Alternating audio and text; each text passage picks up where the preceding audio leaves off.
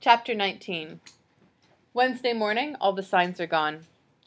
I am telling you, Addie informs me as quick as she can latch onto my arm after I enter the school premises. It's Miss Wyman. I doubt it, I say. It's probably Mr. Kiley. I don't mean Mr. Kiley himself, but you know, the school. You have to have permission to put stuff up on the walls, which we did not exactly get. Well, I'm going to say something, goes Addie. Such as? Such as, did anybody ever hear of the First Amendment? It's my turn to latch onto an arm, which I do with hers. Stop making everything a federal case, I tell her. All we've got to do is let the school in on what we're doing. I say we go to Mr. Kiley and Ms. Carl, Mr. Goodspeed. Miss Wyman is standing there all of a sudden with her hands on her hips like a cop who's pulled us over, except there was no siren to warn us. Addie almost collides with her, and I do a quick study of the two of them, both tall with big bones and their hair cut short almost the same way. If I wasn't so sure that Addie is going to grow up to become the head of some big company or president of the United States or something, I would swear in looking at the two of them that I'm seeing Addie's future. As Miss Wyman commences to speak, she forms her mouth into the perfect imitation of a smile. May I ask the two of you to hurry at your lockers this morning so that I may have a word with you before homeroom? I note that Addie is about to say something, probably along the lines of, until the homeroom bell rings, we are private citizens and you have no right to tell us what to do with our time. So I gently coincide the tip of my foot with the bony part of her ankle, and the only word that comes out of her mouth is, ouch! That hurt, Addie complains as Miss Wyman walks away, chirping at other kids in the hall like they're munchkins and she's Glinda, the Good Witch of the North. Sorry, I tell Addie. I just didn't want you saying anything that was going to make her want second helpings of our livers. We're already in enough trouble. Trouble? Addie goes. For what? We didn't do anything wrong. Miss Wyman doesn't see it this way. I just don't understand why you can't work within the system, she is telling us minutes later. We are standing in front of her desk. I don't know what you're talking about, Addie goes. One career option I rule out for her is diplomat. Don't play games with me, Miss Carl, Miss Wyman snaps back. Addie and I jump like it's a rubber band she snapped at us. You know perfectly well that you were behind those signs that were put up around the school yesterday. There is no use denying it. You were seen by a teacher who reported you to Mr. Kiley. I am not here to debate the worthiness of the message. I am here to remind you that you were told there is no need for a third party, and therefore there is no third party. Who says the signs have anything to do with a third party? Addie jumps in with both feet before I can stop her. What about freedom of speech, freedom of expression? Miss Wyman's sigh is like a blanket she pulls over her on a cold morning. Addie is the cold morning. You can tell Miss Wyman just wishes she would go away. Miss Wyman, I say, do you think we could talk to Mr. Kiley about this? Mr. Kiley asked me to speak with you, Miss Wyman goes. It's true that the signs have to do with a third party, I tell her, fast so she can't get another word in, and besides, I'm hoping the truth will disarm her. But it's different from the Freedom Party, and it's different from the other two parties, too. It has a message that needs to be heard. I'm sorry we didn't get permission to put up the signs. We know we should have. Sometimes kids just act impulsively, but it's because we have strong feelings, not because we're trying to make trouble. Miss Wyman's mouth is slightly open, like she's ready at a moment's notice to put it to work, but she doesn't say anything. I can tell that she's actually listening. Addie must realize this too, because she doesn't jump in with her own ready-for-action mouth and lets me keep talking. Maybe if we could meet with you and Mr. Kiley, I go on. If you would just hear what it is we're trying to do, you'd understand about the signs. Will you do that, Miss Wyman? Please?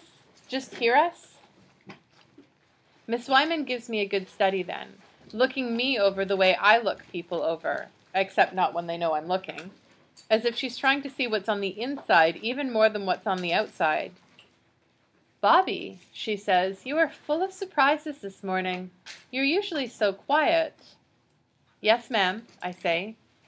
And you're very convincing in your sincerity, as well as your words.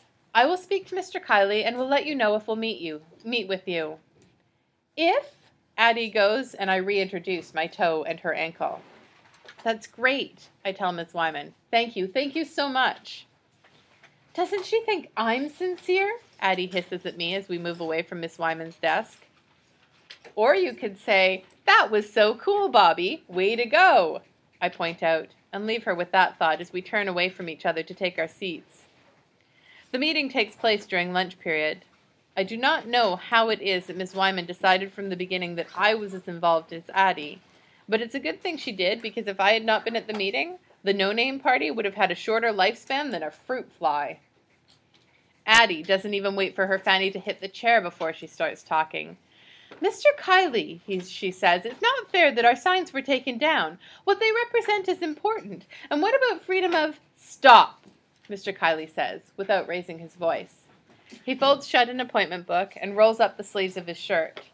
I note that he has managed a much better coordination of shirt and tie today, although the jacket slung over the back of a nearby chair is a disaster, haberdasherily speaking. Miss Wyman clears her throat. As I explained to you, Mr. Kiley, she says, it was Bobby's argument that convinced me we should have this meeting. Perhaps he should be the one to speak. It's a free country, Mr. Kiley says. Either one of you can speak, Bobby, Addie. I just don't want to hear anything more about what's fair or not fair. I want to hear specifics. I want to know what it is you are doing and why you think you should be allowed to do it. You just said yourself it's a free country, Addie says. Fastest mouth in the West, or anywhere else for that matter. Well, why shouldn't... Did I just not say that this is what I don't want to hear? Mr. Kiley says. You know, Addie, ever since you started this business of refusing to say the pledge, I have sensed in you a rebel without a cause. But, I want to hear specifics. Mr. Kiley, I butt in, hoping to head Addie off. I have been called names ever since the 3rd grade, on account of my being, chunky. My friends have been called names too. So have a lot of other kids. The other day, Darrell Williams was called a name. Dweeb, Addie interjects. Right. And we thought that shouldn't be allowed. So we came up with the idea of the no-name party. And that's what makes us different from the other parties. That's what our platform is about. Making kids think about name-calling and, putting an end to it, if we can. We put up those signs yesterday to get everybody talking about it. And it worked. Mr. Kiley nods his head. I take it to mean go on, but I'm not sure what else I have to say. I open my mouth again and hope for the best. Addie wanted to start a 3rd party because she believes that we have a long way to go in this country until there is real justice and liberty for all. That's why she stopped saying the pledge, Mr. Kiley, not because she's a rebel without a cause, although that is a good movie. I note out of the corner of my oculi that this gets a smile, a real smile, from both moviegoers of the older generation. I press on. The problem with the Freedom Party was that it wasn't specific enough. Even saying we represented minorities didn't mean a whole lot. But saying we want to put an end to kids being called names, that does have meaning. And you have to admit it would make a difference. You don't have to admit anything. I'm not telling you what to do. I just mean... Mr. Kiley's expression stops me. I can tell that he has heard enough, and that I've won. I'm thinking, I really am a good salesman. Thinking I'm good at something makes me smile. I can't help myself.